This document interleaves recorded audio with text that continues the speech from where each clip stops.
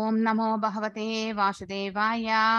Om Namo Bhagavate Vasudevaya. Om Namo Bhagavate Vasudevaya. Narayanam Namaskrityam Naram Chaiva Narottamam Devim Saraswatim Vyasam Tado Jayam Udirayet Nashtaprayeshu Badareshu Nityam Bhagavata Sevayam Bhagatya Uttama Sloke Bhaktir Bhavati Naistiki Om Ajnana Timirandasya Jnananjanaya Shalakaya Chakshurunmilitam Yena Tashmai Shri Gurave Namaha Shri Chaitanya Manobishtam Stapitam Yena Bhutale Swayam Rupa Kadamahyam Tada Swapadandikam He Krishna Karuna Sindhu Dina Bandhu Jagatpate Gopesha Gopika Kanta Radha Kanta Namastute Tapta Kanchana Gaurangi Radhe Vrindavaneshwari Vrishabhanushute Devi Pranamami Haripriye वाञ्छकल्पदारुभ्यश्च कृपसिन्धुभ्यैव च पतितनां पावनेभ्यो वैष्णवेभ्यो नमो नमः। जय श्री कृष्ण चैतन्य प्रभु नित्यानंद श्री अद्वैत गदाधार श्रीवासदि गौर भक्त वृंदा हरे कृष्णा कृष्ण कृष्ण हरे हरे हरे राम राम राम हरे हरे। யாராவது Prabhupada பிரணத்தி பாடுறீங்களா? anyone is willing Prabhupada பிரணத்தி பாடுறதுக்கு? present.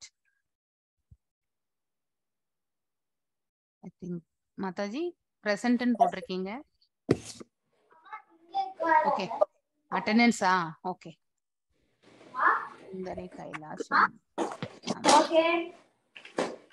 அம்மா new concept பண்ணிட்டாங்க. Okay. Hare Krishna Mathaji. Okay, yes. Attendance is very important. Balaji Prabhu used to come for the class, host பண்றதுக்கு. ஆமா ஸ்டார்டிங் ஒரு மாதாஜி அதுக்கு அப்புறம் ரிலீவ் ஆயிருவாங்க. Okay.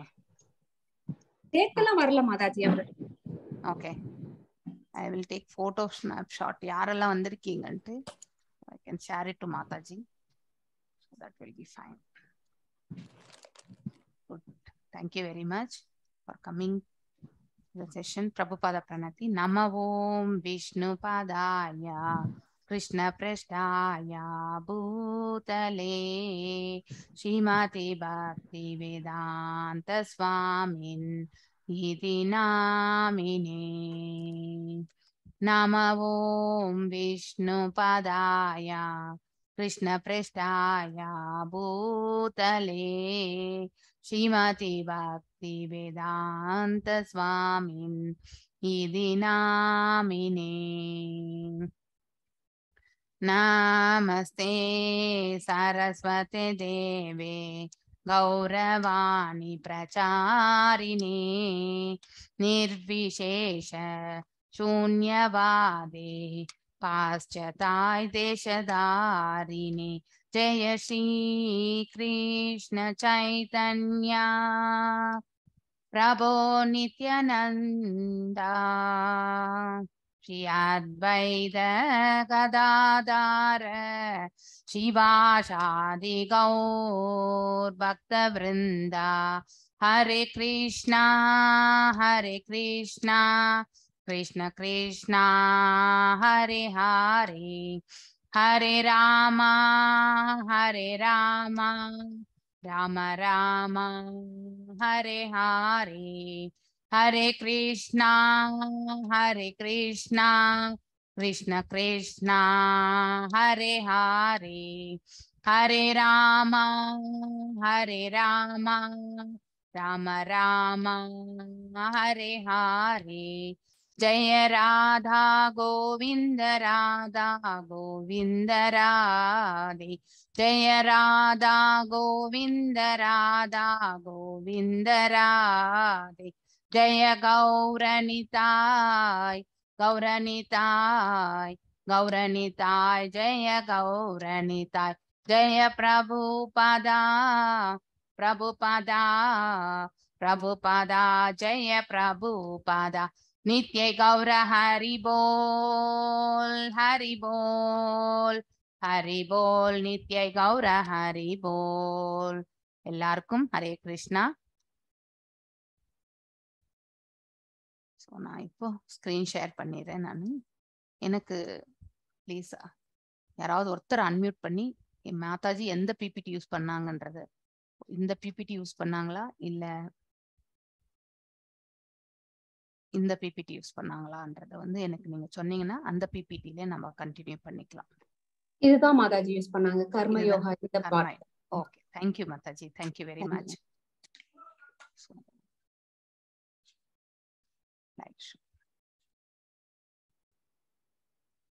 ஸ்ரீ ஸ்ரீ ராதா கோவிந்தாவுக்கு நம்மளுடைய பணிவான நமஸ்காரங்கள். ஸோ செகண்ட் சாப்டர் ரிவ்யூவும் பார்த்துருப்பீங்க. தேர்ட் சாப்டர் வந்து என்ன பண்ண, அதாவது ரெனவுன்சியேஷன் இல்லையா, நிஷ்காம கர்மயோகத்தில் வந்து அதாவது சந்நியாசமா துரத்தலா இல்லை வந்து செயல்படுதலாம் அப்படிங்கிற ஒரு கொஸ்டின் வந்து வைப்பாரு. ஸோ அது வந்து மொத்தம் அந்த 9 ஸ்லோகங்கள்ல கவர் ஆகிறது. கர்ம காண்டால இருந்து கர்ம யோகத்திற்கு இல்லையா, நாம் எப்பவுமே அதாவது நமக்கு ஞானம் வந்து கிடைக்க பெறாததுக்கு முன்னாடி நம்மளுடைய நிலையை நாமளே வந்து யோசிக்க ஆரம்பிச்சோம்னாக்கா எப்ப நமக்கு இதெல்லாம் கர்மத்தை பற்றியும் அதுக்கப்புறம் வந்து நாம் எவ்வாறு கர்மம் செய்ய வேண்டும் என்பதை பற்றி எல்லாம் நமக்கு தெரிய வந்ததுன்னா பகவத்கீதை படிக்கிற வரைக்குமே நமக்கு வந்து எப்படி கர்மத்தை நம்ம செய்யணும், கர்மம் என்றாலே ஏதோ ஒரு தவறான ஒரு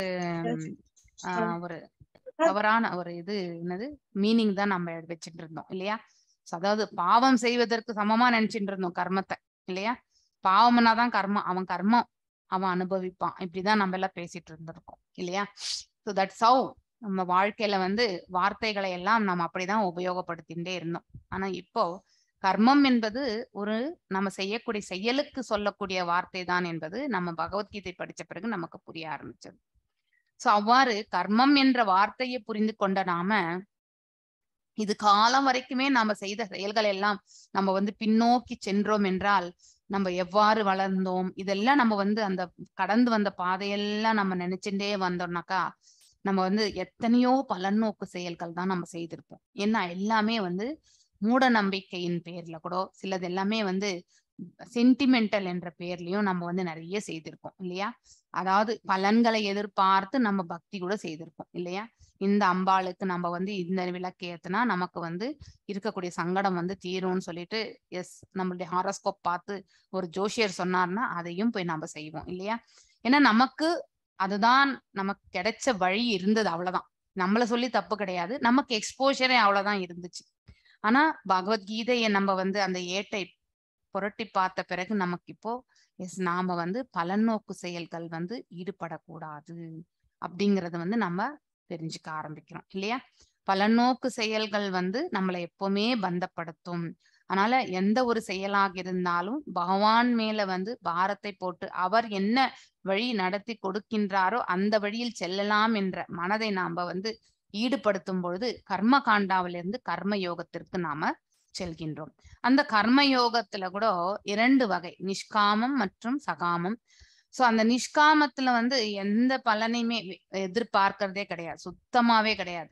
இங்க என்ன அட்லீஸ்ட் வரக்கூடிய லாபத்துல ஒரு பங்காவது நம்ம வந்து பக்தியில பிற்காலத்துல நம்ம சேர்த்து வைக்கணும்னு நினைப்போம், அதாவது சகாமத்துல.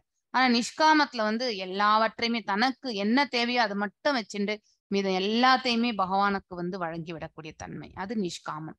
இந்த ஹையஸ்ட் வந்து நிஷ்காம கர்மயோகத்திலேயே வந்து ஹையஸ்டா இருக்கிறது வந்து நிஷ்காம கர்மயோகம் அப்படிங்கறத வந்து நாம தெரிஞ்சுக்கணும். Acting beautifully with detachment to set the correct example இல்லையா. சில பேர் ஞானிகளாக இருப்பார்கள், யோக நிலையில வந்து தியான பயிற்சிகள் செய்து நிலை நின்றிருப்பார்கள். அடுத்து சில பேர் வந்து வெறுமனே கர்மங்களை மட்டுமே, அதாவது பரோபகாரம் இந்த மாதிரியான செயல்பாடுகள் எல்லாமே கிருஷ்ண உணர்வில் செய்வது, அதாவது கடவுள் உணர்விலே கடவுளை மையமாக வைத்து பகவான் நமக்கு இது கொடுத்திருக்கார், இதை மட்டும் நம்ம செய்வோம், நமக்கு என்ன விதிக்கப்பட்டிருக்கிறதோ அது மட்டும் செய்தா போறோம். அப்படி பலன்கள் வந்து எப்படின்னா அது கஷ்டமா இருக்கட்டும் இல்லை வந்து சுகமா இருக்கட்டும் ரெண்டையுமே வந்து ஏற்றுக்கொள்ளக்கூடிய ஒரு செயல் செய்கின்றோம் என்றால் வெற்றி தோல்வி என்பது சகஜம் இல்லையா. வெற்றி பெற்றால் துவண்டு அதாவது அகங்காரப்படாமல், தோல்வி அடைந்தால் வந்து நம்ம துவண்டு போகாமல் இருக்கக்கூடிய அந்த பக்குவ நிலை இல்லையா. டு செட் எக்ஸாம்பிள், அதுதான் நிஷ்காம கர்மயோகம். அடுத்து B where of lust and ஆகர், அதாவது ஒருவர் வந்து எதற்காக பாவ செயல் செய்ய தூண்டப்படுகின்றார், அவருக்கு அது பிடிக்கலன்னாலும் அதாவது திணிக்கப்படுவதால் அவன் வந்து அந்த செயலில் வந்து ஈடுபட வேண்டியதாகின்றது. அதற்கு மூல காரணம் என்ன அப்படின்ற ஒரு கொஸ்டின் வந்து நம்ம அர்ஜுனர் வந்து வைப்பார். அதற்கு பகவானும் வந்து காரணம் எல்லாமே, அதாவது காமம் தான் அதற்கு காரணம், நம்மளுடைய பேராசை தான் அதற்கு மூல காரணம், டிசையர்ஸ் அப்படிங்கிறத வந்து சொல்வாரு. அதற்கான 3 நிலைகள், காமத்தினுடைய 3 நிலைகள் இல்லையா, அதையும் நம்ம வந்து பார்க்க போகின்றோம். அதாவது நெருப்பில் வரக்கூடிய புகை, அடுத்து கண்ணாடியில் படிந்திருக்கக்கூடிய தூசி, அதே மாதிரி ஒரு தாயின் கருவில் இருக்கக்கூடிய கரு. இது வந்து காமத்தினுடைய வெவ்வேறு நிலைகள். ஸோ இந்த லோயஸ்ட் லெவல்ல இருந்தா அதை வந்து நம்ம அதுல இருந்து வெளியே ஈஸியா வந்துட முடியும். மிடில் லெவல் வந்து நமக்கு வந்து அனிமல் கிங்டம்க்கு தான் அனுப்பும். அடுத்து வந்து அதாவது ஹையஸ்டா தாயின் கருவில நாம செய்யக்கூடியதே அதாவது அதாவது காமமாக முழுமையாக அந்த அந்த அதாவது பேராசை கொண்டு நாம செய்தோம்னாக்கா நம்ம வந்து அதாவது இந்த தாவரங்கள், மரம், செடி, கொடிகள் அந்த குடும்பத்துல வந்து பிறக்க வேண்டிய நிர்பந்தத்துக்கு எப்பவுமே நின்றுட்டேதான் இருக்கணும். நம்ம வந்து அடுத்து வந்து நம்மளால வந்து அசையவே முடியாது இல்ல, அந்த மாதிரியான ஒரு நிலை காமத்தினுடைய நிலை. அந்த அளவுக்கு நம்ம வந்து மோகத்தை வளர்த்து கொண்டு இருந்தால் அதே மாதிரி மரஞ்செடி கொடிகளை போலதான் நிக்கணும் அப்படிங்கறதெல்லாம் விளக்கக்கூடிய ஸ்லோகங்கள் அது. ஸோ இதுதான் இந்த மீதம் இருக்கக்கூடிய அந்த செக்ஷனுடைய இது. ஸோ இப்போ நாம வந்து வில் கோ இன்டு தட். ஏகம் வதா இதெல்லாம் நீங்க பார்த்திருப்பீங்க.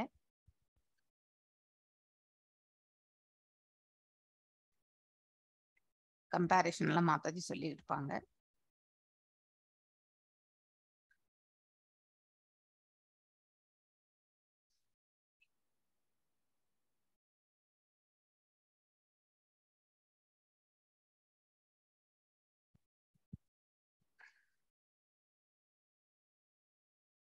யோகத்தினுடைய நிலைகள் எல்லாம் சொன்னாங்களா? ஐ திங்க் இதெல்லாம் முடிச்சிருப்பாங்க. எஸ்,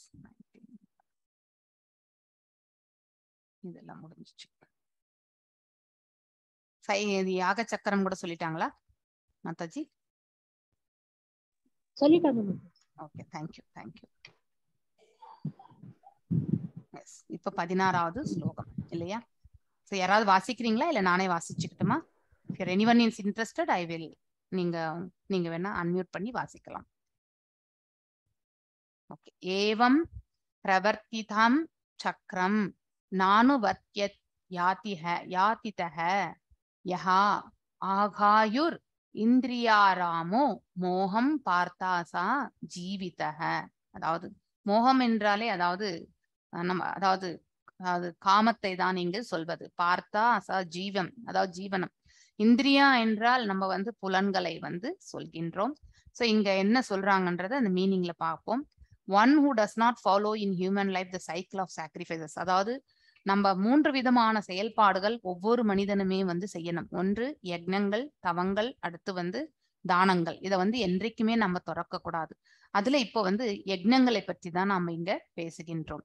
சோ யார் ஒருவர் அதாவது மனிதனானப்பட்டவன் இந்த யக்ஞங்களை வந்து சைக்கிள் ஆஃப் சாக்ரிஃபைஸ் அதை செய்யலன்னா, அதாவது ஆஸ் எஸ்டாப்ளிஷ்ட் பை வேதங்கள் பிரகாரமே வந்து நம்ம வந்து வேத சாஸ்திரங்கள் பிரகாரம் நம்ம செய்ய வேண்டிய யக்ஞங்களை எல்லாம் நாம் என்றைக்குமே துறக்க கூடாது.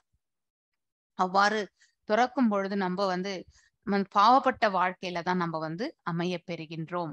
சோ அதனால ஒருவருடைய வாழ்க்கையினுடைய இருப்பை வந்து தூய்மைப்படுத்துவது வந்து இந்த யக்ஞங்களும் தானங்களும் தவங்களும் தான். அதுல ஒண்ணு சாக்ரிஃபைஸ். இது அதாவது சாக்ரிஃபைஸ்னா யக்ஞங்கள், தியாகம் என்பது இங்கே யாகத்திற்கு வந்து சொல்லப்பட்டிருக்கக்கூடிய வார்த்தை. So living only for satisfaction of senses, such a person lives in vain. அதாவது ஒருத்தர் வந்து யக்ஞங்களும் தானங்களும் தவங்களும் செய்யாதவர்கள் வாழ்க்கையினுடைய நோக்கம் என்னவென்றே அவங்களுக்கு புரியாது. அவங்களுடைய வாழக்கூடிய அந்த வாழ்க்கையினுடைய நோக்கம் என்ன, இந்த பிரபஞ்சத்துல நாம் எதற்கு வாழ்ந்து கொண்டிருக்கின்றோம் அப்படிங்கிறதே அவங்களுக்கு தெரியாது. வெறுமனே இந்த பௌதீகத்துல முழுமையாக லயித்து பௌதீக லாபத்துக்கு சம்பந்தப்பட்ட செயல்களில் மட்டுமே மூழ்கி அதனால கட்டுண்ட ஆத்மாக்களாகி பாவக்கடலில் அவர்கள் எப்பொழுதுமே உழண்டு கொண்டுதான் இருப்பார்கள். ஏனென்றால் நாம செய்யக்கூடிய ஒவ்வொரு செயலிலுமே ஒரு குற்றம் என்பது சூழ்ந்திருக்கும். நம்மளையே அறியாம சிலது மேனிஃபெஸ்டடா இருக்கும், சிலது நம்மளால புரிந்து கொள்ளக்கூடிய நிலையில வரும், சிலது வந்து நம்ம வந்து நம்மளால நம்ம கண்களுக்கோ நம்மளுடைய அறிவுக்கோ வந்து புலப்படாத தன்மையில இருக்கும். ஃபார் எக்ஸாம்பிள், ஒரு செயலை நாம் செய்து கொண்டிருக்கின்றோம். சோ நம்மளுடைய அதாவது யூகம் பிரகாரம் இதெல்லாம் கரெக்ட்னு நம்ம நினைச்சுட்டு செஞ்சுட்டு இருக்கோம். ஆனா இன்னொருத்தர் பார்த்தாங்கன்னாக்கா இதுல நாம் என்னென்ன தவறுகள் செய்கின்றோம் என்று அவர்களால ஈஸியா ஐடென்டிஃபை பண்ண முடியும். அதனால ஒவ்வொரு செயலிலுமே ஒரு குற்றம் சூழ்ந்து இருக்கும். அது சிலது நமக்கு வெளிப்படும், சிலது நமக்கு தெரியாமலேயே அமைந்துவிடும். சோ அப்படிப்பட்ட அதாவது நாம் அப்படி இருக்கக்கூடிய இந்த காலகட்டங்கள், இந்த லோகத்துல, இந்த இந்த கலியுகத்துல நம்ம கண்டிப்பாக இப்படிப்பட்ட அதாவது யக்ஞங்களை எல்லாம் நாம் செய்யும் பொழுது அட்லீஸ்ட் அந்த பாவத்தில் இருந்தாவது நம்ம ஒரு நல்காரியம் செய்யும் பொழுது பாவ விளைவுகளிலிருந்து நம்ம அதாவது விலக்கப்படுகின்றோம். அதனால எப்பொழுதுமே நம்முடைய சுயபுலன் திருப்திக்காகவே நம்முடைய செயல்பாடுகளை அமைத்து கொள்ளக்கூடாது. அட்லீஸ்ட் எல்லாம் வல்ல இறைவனை இந்த யக்ஞம் தானம் தவம் செய்யும் பொழுதாவது நம்ம நினைக்கக்கூடிய பாக்கியத்தை பெற்றால் அப்போ நாம அவருடைய கருணையால் நாம இந்த பாவத்திலிருந்து விடுதலை அடைய முடியும். அடுத்து நிஷ்காம கர்மயோகத்துல மூலியமா நாம ஒரு முன் உதாரணமாக இருப்பதற்கான எக்ஸாம்பிள்ஸ். ஸோ இங்க டிடி வர்ஷிப், அதாவது எவ்வாறு பகவானுக்கு அலங்காரம், அவருக்கு அபிஷேகம், அடுத்து பிரசாதம், அடுத்து அர்ச்சனை, அதாவது நம்ம பக்திகள் எவ்வாறு நவவித பக்திஸ்ல நமக்கு இங்க என்னென்ன செய்ய முடியுமோ அதை அத்தனையும் நாம இங்க செய்யலாம். இது மாயாப்பூருடைய இது டிடி. சோ நிஷ்காம கர்மயோகி அவர் எவ்வாறு முடிவு கொள்கின்றார் என்றால், my prescribed duties are meant to bring material reward, but I do not have any material desire in this life, nor do I desire Swargaloka. I know I am not this body, so why should I need to perform my prescribed duties? So நிஷ்காம கர்ம யோகம் என்பது என்ன உரைக்கின்றது என்றால், நமக்குன்னு விதிக்கப்பட்ட கடமைகள் நம்ம கடமைகள் செய்யும் போது அதனுடைய அவுட்கம் கண்டிப்பா பௌதிக தன்மையோட தான் இருக்கும். ஆனால் அதன் மேல் பலன்களை நம்ம பற்று கொள்ளக்கூடாது. ஏனென்றால் அந்த பலன்கள் மேல் நாம் பற்றுக்கொள்ளும் பொழுது பந்தப்பட்ட ஆத்மாக ஆகிவிடுகின்றோம். நிஷ் என்றாலே இல்லை என்ற அர்த்தம், நிஷ்காம என்றால் பற்றற்ற நிலை என்று அர்த்தம்.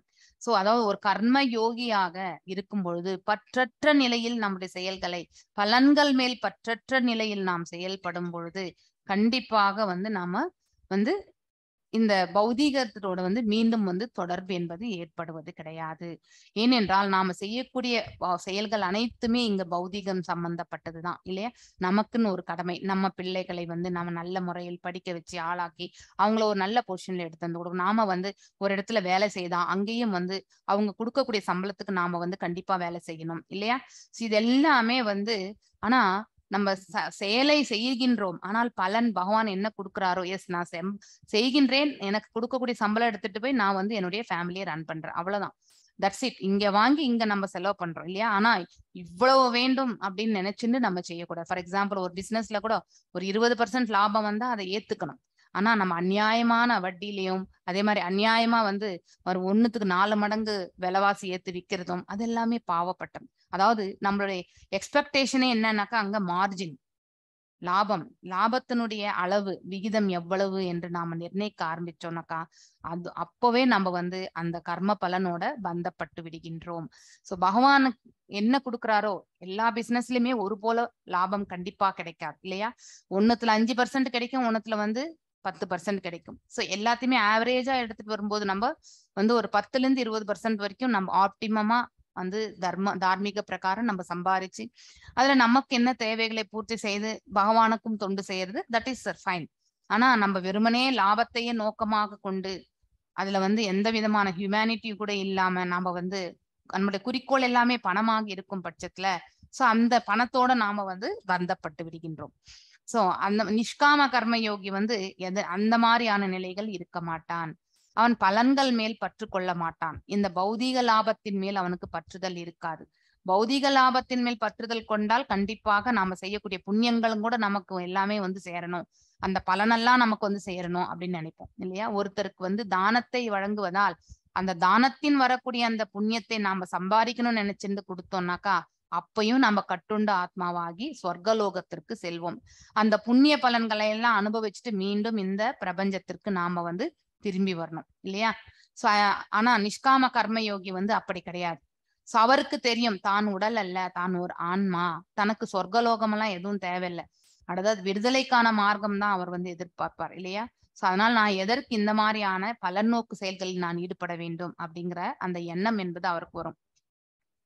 அதுதான் நம்ம வரப்போற இந்த இதெல்லாமே நம்ம பார்க்க போகிறோம். சோ அதற்கு விளக்கங்கள் வந்து answer to Arjuna's argument destruction of dynasty வந்து 18வது ஸ்லோகத்துல இருந்து 26வது ஸ்லோகம் வரைக்கும் கவர் ஆயிருக்கிறதா சொல்லப்பட்டிருக்கு. ஸோ நெக்ஸ்ட் ஸ்லோகம் வந்து 17வது ஸ்லோகம். முன்னாடி 16 படிச்சோம் நம்ம. 16 தான். 17வது ஸ்லோகம்.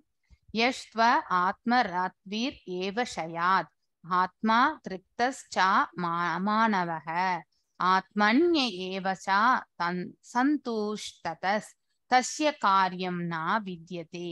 அதாவது சோ யார் ஒருவர் but one who tax pleasure in self, அதாவது தன் எஸ்த்வ ஆத்ம ராத்ரி ஏவாஷயாத் ஆத்ம திருப்தஸ்ச மானவ.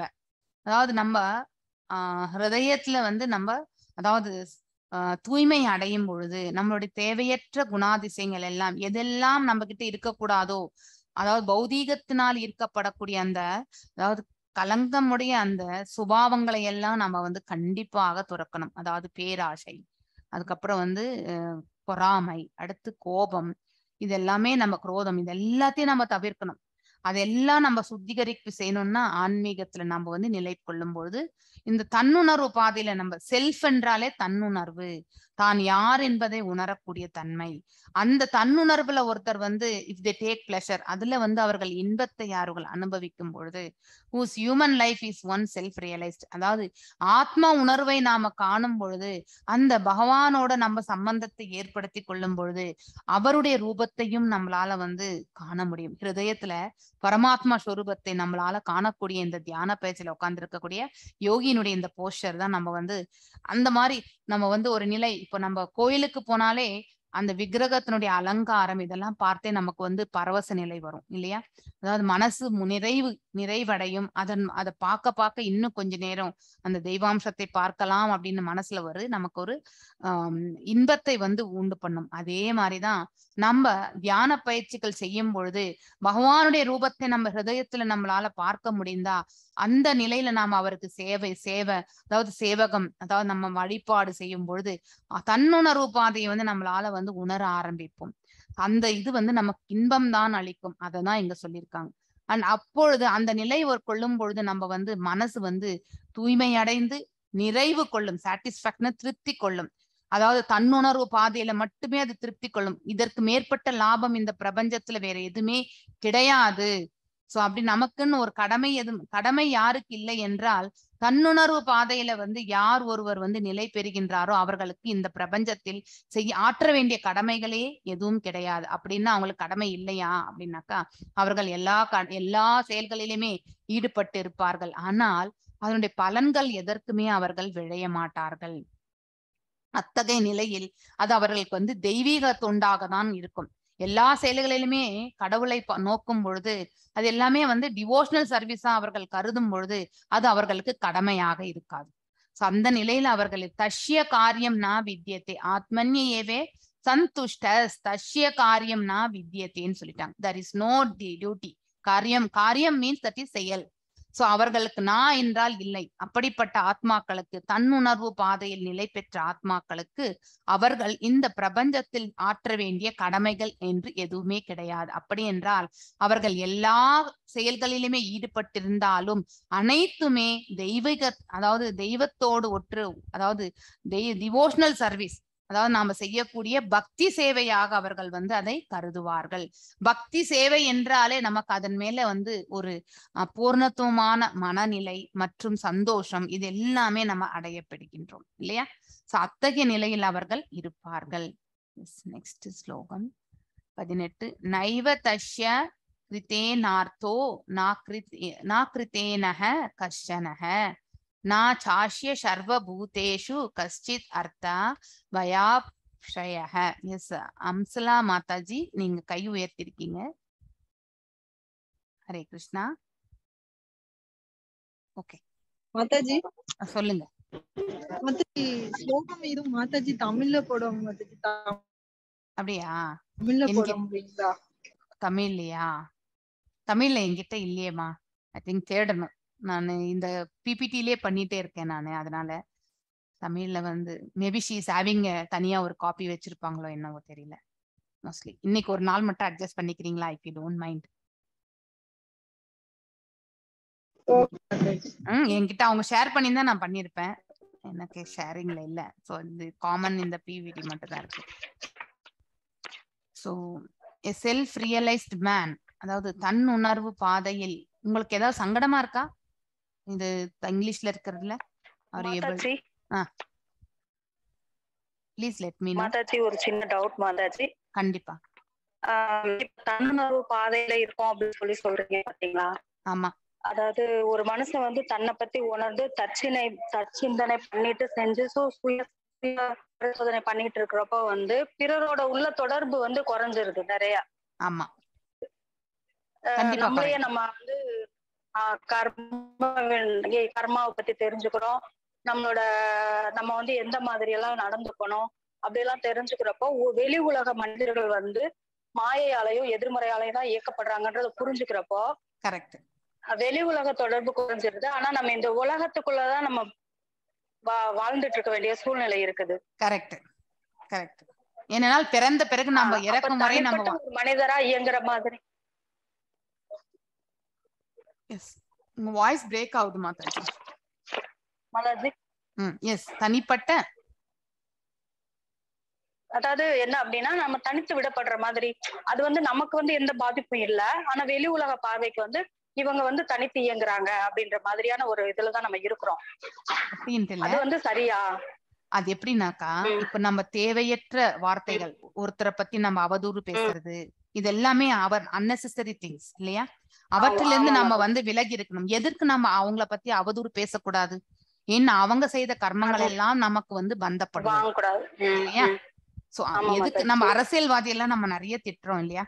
டெய்லி நியூஸ் சேனல் போயினே இருக்கு. ஆனா அதை திட்டினே இருக்கான். ஆனா அரசியல்வாதி நல்லாதான் இருக்கான். அதுக்கு காரணம் என்னன்னு கண்டுபிடிச்சிங்களா? அவனை திட்டி திட்டி அவனுடைய பாவ மூட்டையெல்லாம் நாம எல்லாருமே சுமக்கிறோம். அதனாலதான் நம்ம எப்பவுமே முடிஞ்சா நம்ம வாழ்த்தலாம். நமக்கு யாரையாவது நம்ம வந்து நாம நல்லா இருக்கணும்னு நினைச்சா கூட அடுத்தவங்களை நீங்க வாழ்த்தும் பொழுது அதுல உங்களுக்கு ஒரு பங்கு கண்டிப்பா பகவான் கொடுக்கிறார். நாம என்ன நினைக்கிறோமோ அதனுடைய ஒரு பாகம் நாம திரும்பி பெறுகின்றோம் அப்படிங்கிறத புரிஞ்சுக்கணும். முடிஞ்ச வரைக்கும் நாம அடுத்தவங்களை வந்து வையறது, திட்டுறது, அவங்கள வந்து கடும் சொல்லால பேசுறது, இதெல்லாம் நம்ம தவிர்த்து விடணும். அவங்க மனசை வந்து அவங்க தவறே இழைத்திருந்தாலும் நீங்க கேட்கறதுக்கு மட்டும்தான் உங்களுக்கு இருக்கு.